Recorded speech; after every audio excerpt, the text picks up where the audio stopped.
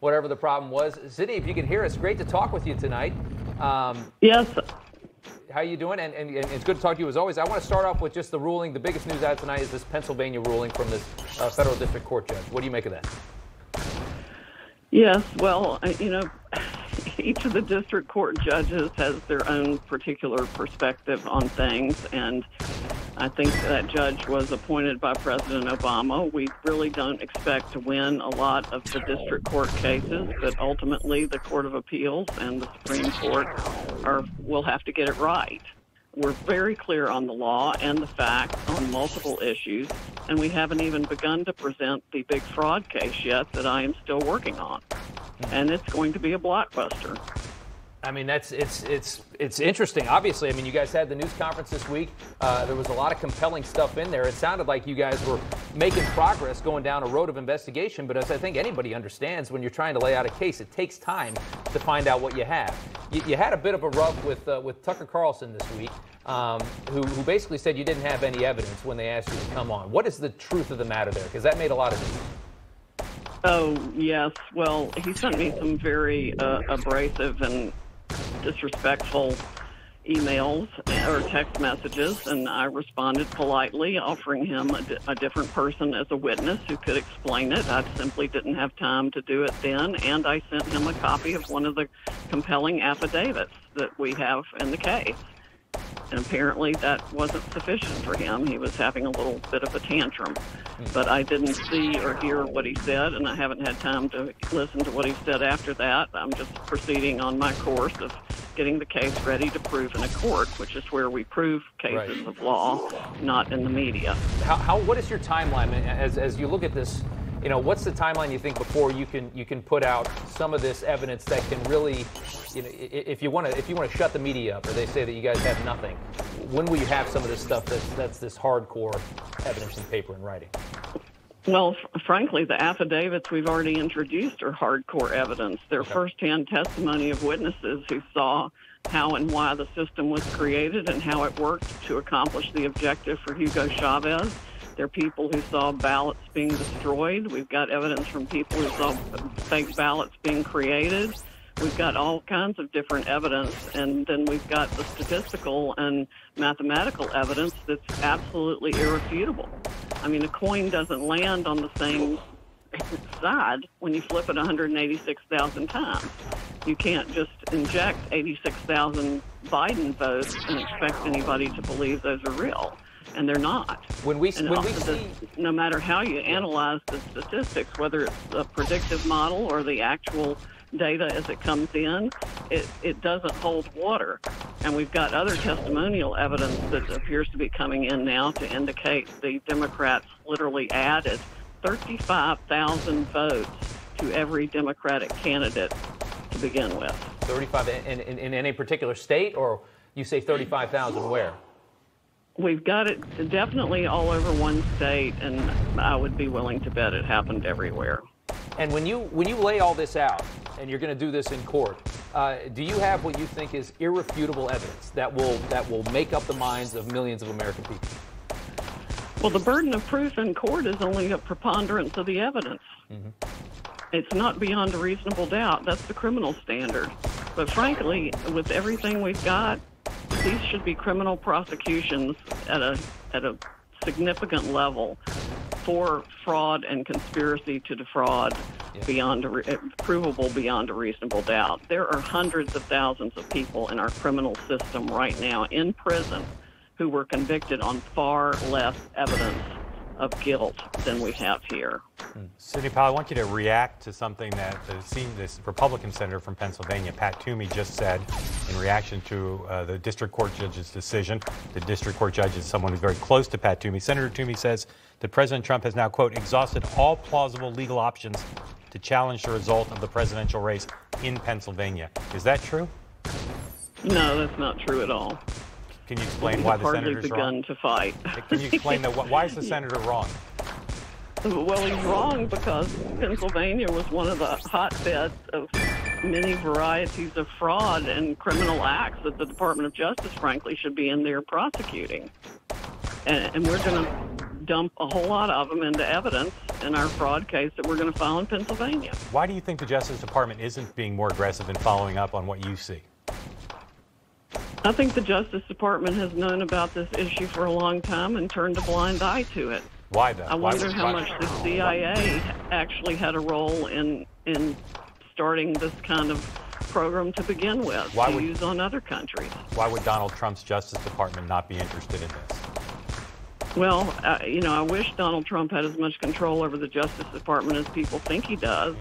It's taken on a life of its own. I don't think even Bill Barr has the control over the Justice Department that he would like to have, because there are so many lawyers in so many different places doing whatever it is they want to do and ignoring the standards and practices that historically created the Justice Department to seek justice and not convictions.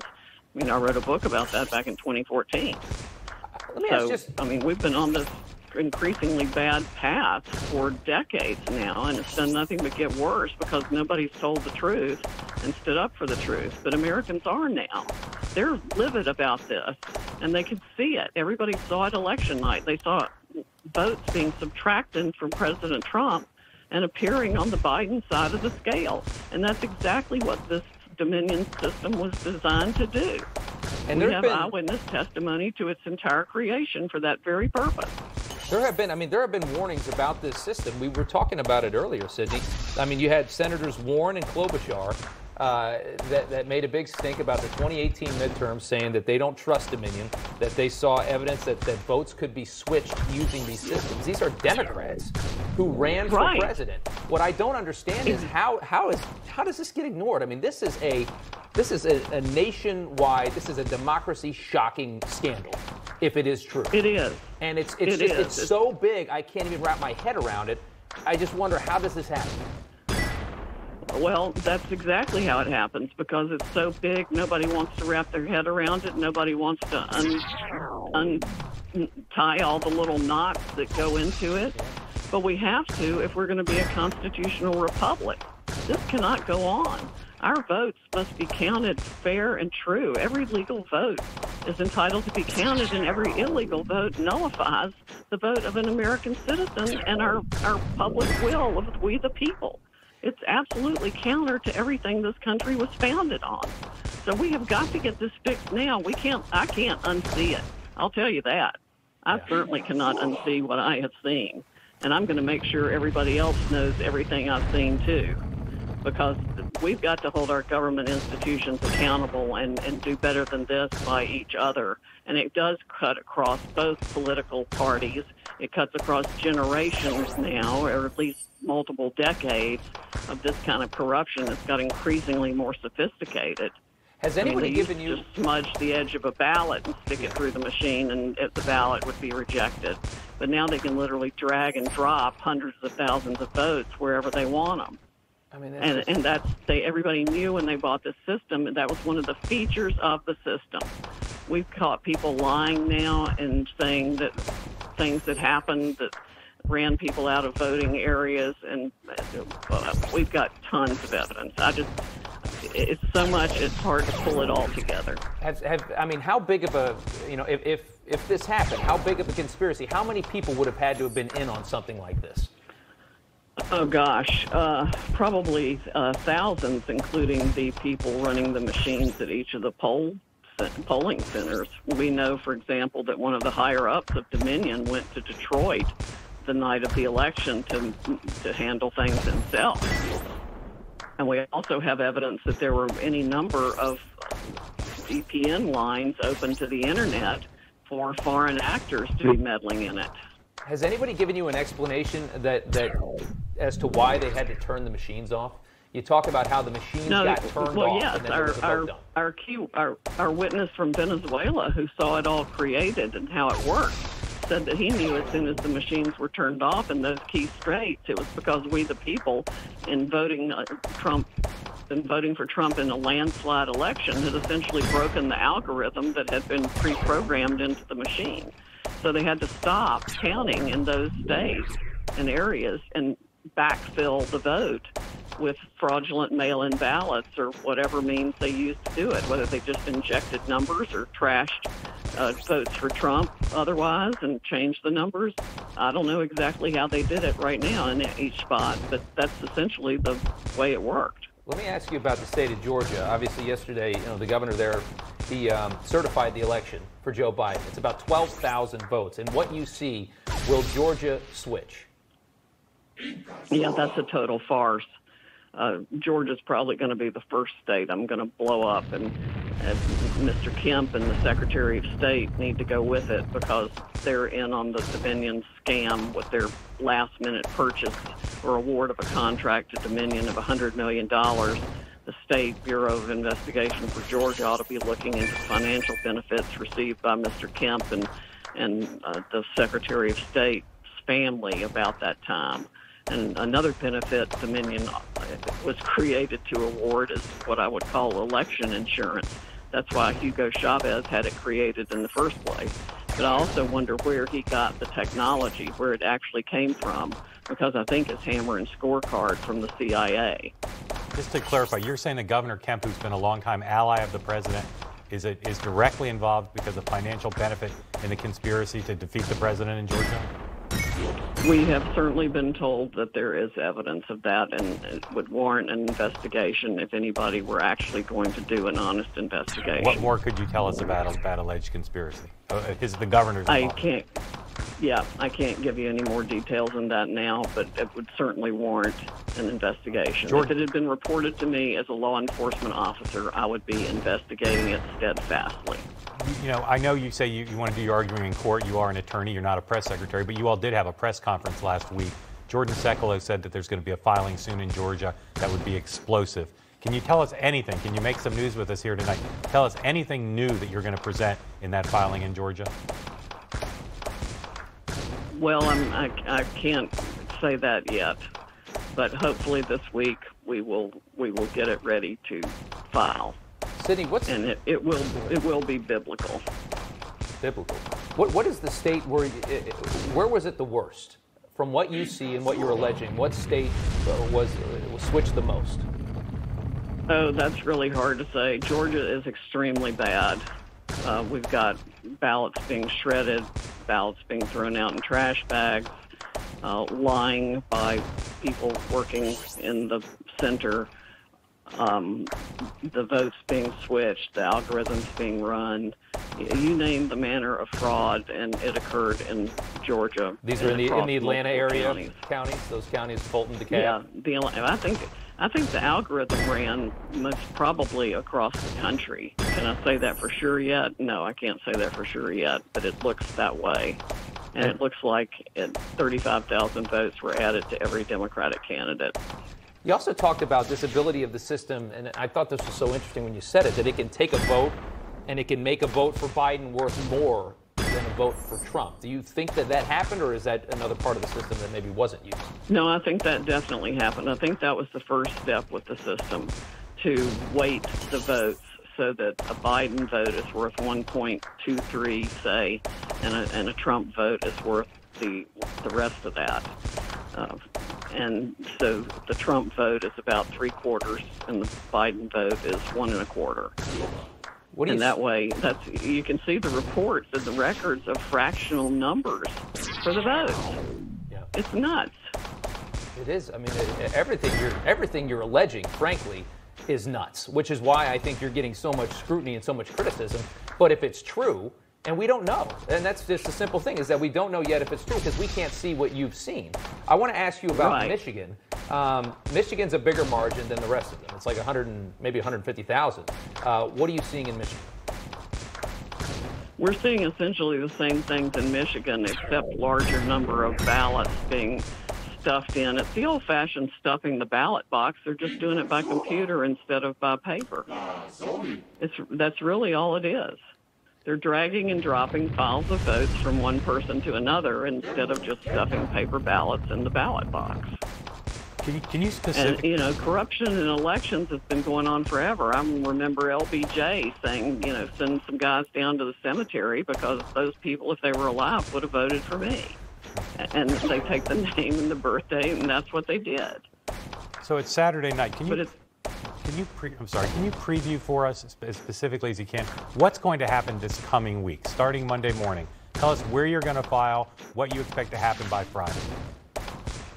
Well, I don't personally. I don't expect to file anything by Monday. I'm hoping we can get it ready by Wednesday. If not, it should be ready by Friday. But it's a massive project to pull this fraud claim together with the evidence that I want to put in. So are you saying you're going to file? And remember, this isn't a summary judgment motion where we actually have to produce any evidence now. Your typical lawsuit, you just file the statement of what the charges are without any affidavits or anything. But are you saying you're going to file the same? The way the media is going about this is absolutely ridiculous and unreasonable to expect us to put evidence in right now. Although we know election issues are on an expedited schedule, but I could wait a month to file the fraud case and everybody would have to undo their certifications because it's so bad. But are you saying you're going to file the same case in multiple jurisdictions or in one jurisdiction? Each one's a little bit different depending on what happened in the state, the different manner and means and the evidentiary aspects that support each one. You know, we've got different affidavits from different witnesses in each of the states.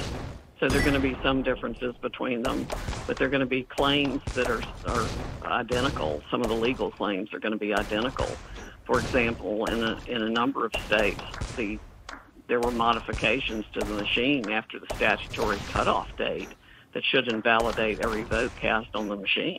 I mean, there's no way Georgia can proceed to have an election using those machines for the runoff candidates. That's absolutely absurd. You know, as we wrap this up, Sydney, I think everybody at home right now wants to see this. They want to see what you say you've seen. Is that going to be possible at any point? Are we going to be able to see some of these problems and some of these issues, the way these systems work and the way this Dominion works? Yes, and there's actually evidence online now. I mean, we need to try to get our website up to date with the complaints that have already been filed. But exhibits were attached, for example, to Lynn Wood's complaint in Georgia that are remarkable and stunning, including the affidavit of the young man from Venezuela who saw Hugo Chavez create how they did the software, hire people to do it and get it done, and then how it worked to make sure he won every election thereafter. That's what it's designed to do. Their own handbook tells you that these things are features of their system. Right. Are we supposed to think they didn't use the features? Heck no, they used them. And they used them against their own candidates. The Democrats used them against Bernie Sanders in 2016. And somebody even told him what had been done to him when Hillary Clinton won that primary, and he didn't. And instead of standing up for the American people and the right to vote, he sold out. You're saying Dominion, the Smartmatic Dominion system was used in 2016 when Hillary beat Bernie in the primary? Yes. Wow. I don't think we had heard that yet. That's an incredible development right there. And you say he knows that. Bernie Sanders knows that.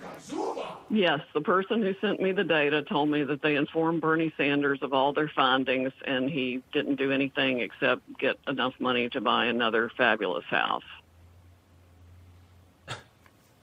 Wow. I'm telling you, it's been used for both parties. One of the big problems is that we don't know who was elected by buying their election through Dominion.